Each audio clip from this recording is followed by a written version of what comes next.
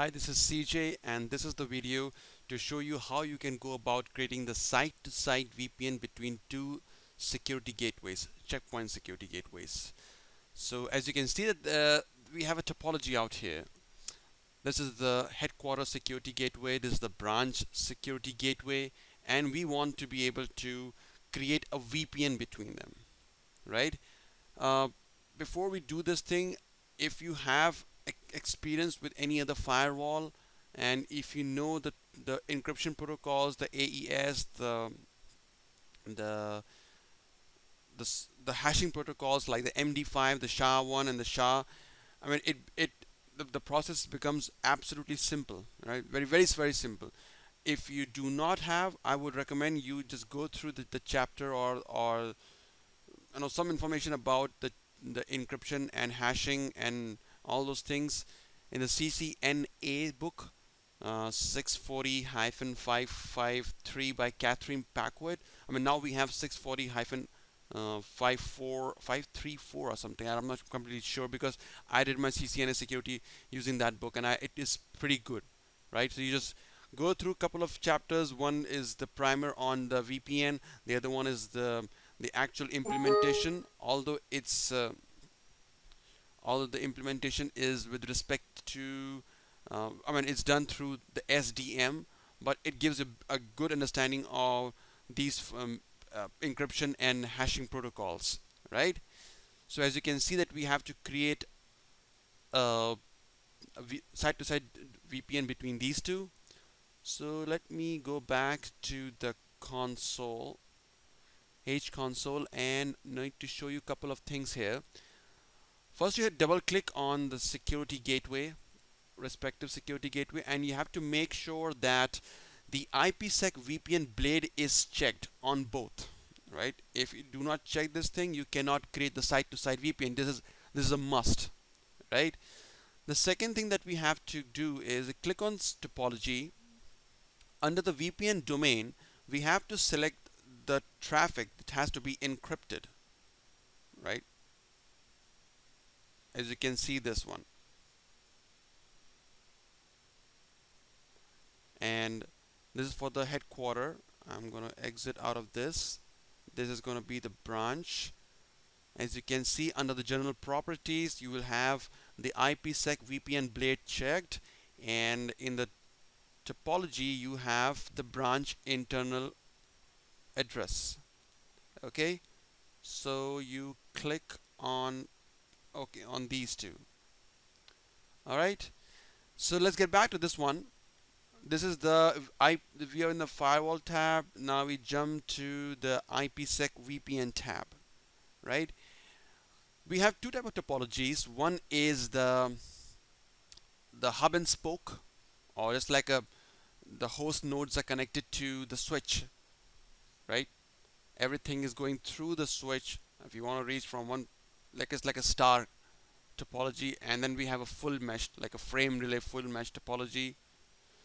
So we have to right click on this. I'm going to create the star topology. Right click on this, click on star, give a name to it. I'm going to use branch underscore office. In the center, this is the hub, and the hub is the headquarter. So click on add, double click on the HSG. Now satellite is the branch, right, or the leaf. Click on add, click on the branch.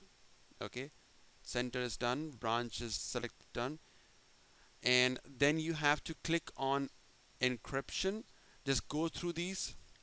What kind of encryption do you want to add? You want to add just the IKE1 or IKE1 and IKE2.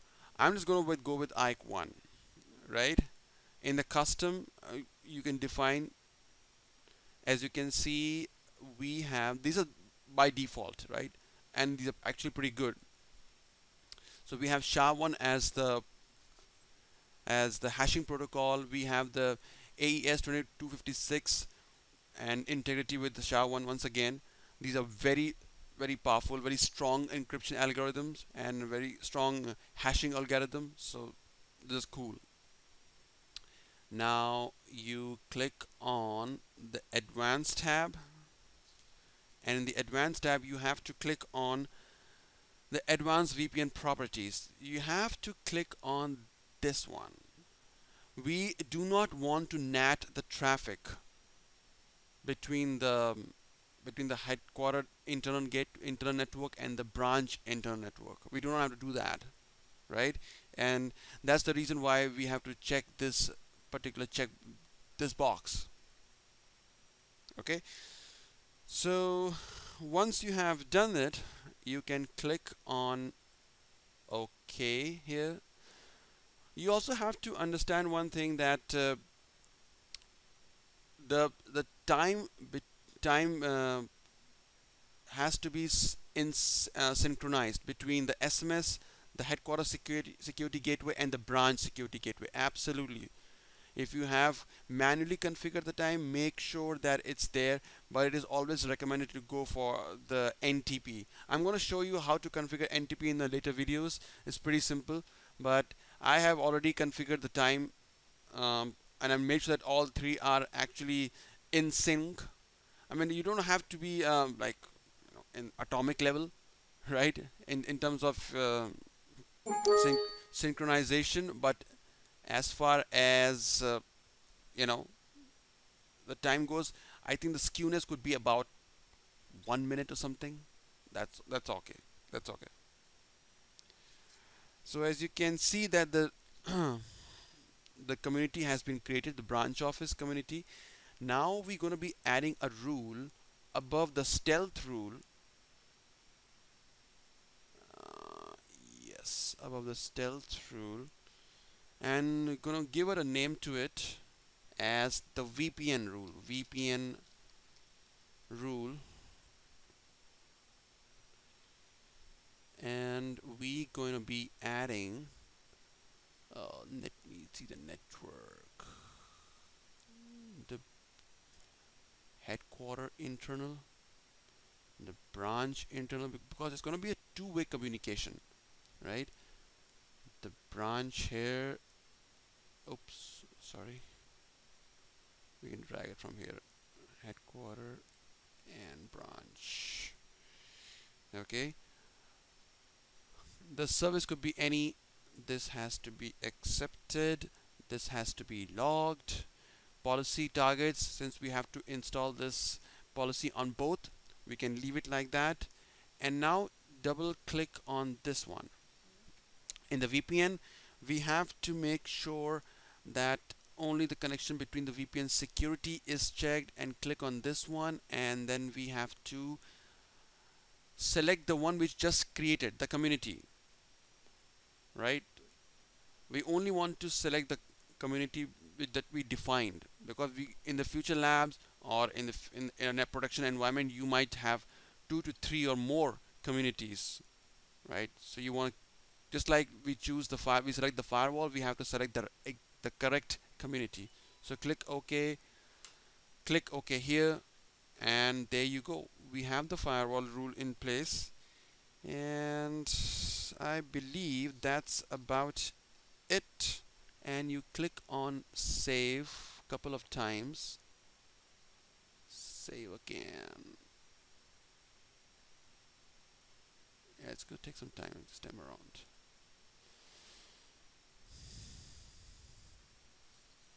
Okay, it's saved. Now click on this down pointing arrow and click on OK to save it, to push the policy. Alright, so let's see, it's pushing the policy right now.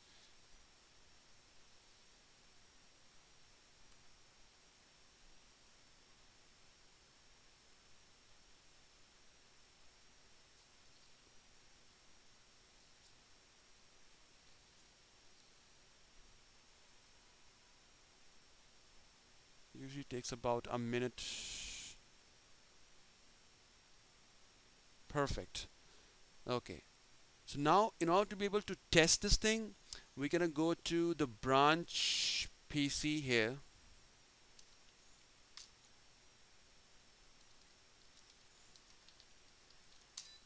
Oops. And I am going to initiate a putty to the SMS server. Let me just do the firewall, or rather SMS server. Let me see. Okay, SMS server. So SMS server was 192.168. I believe it was 1.1. Yes, and then click on OK. If it's okay, it's working fine. We have the user as the admin, and the password. Usually it takes a bit of a time to show us the password field, so just be patient. Okay, password. Perfect. So now we have logged into the SMS server. We don't have to do anything out here. We have to go back to the console and click on the Smart View Tracker. You can just close this right now. Let me bring up again Smart View Tracker.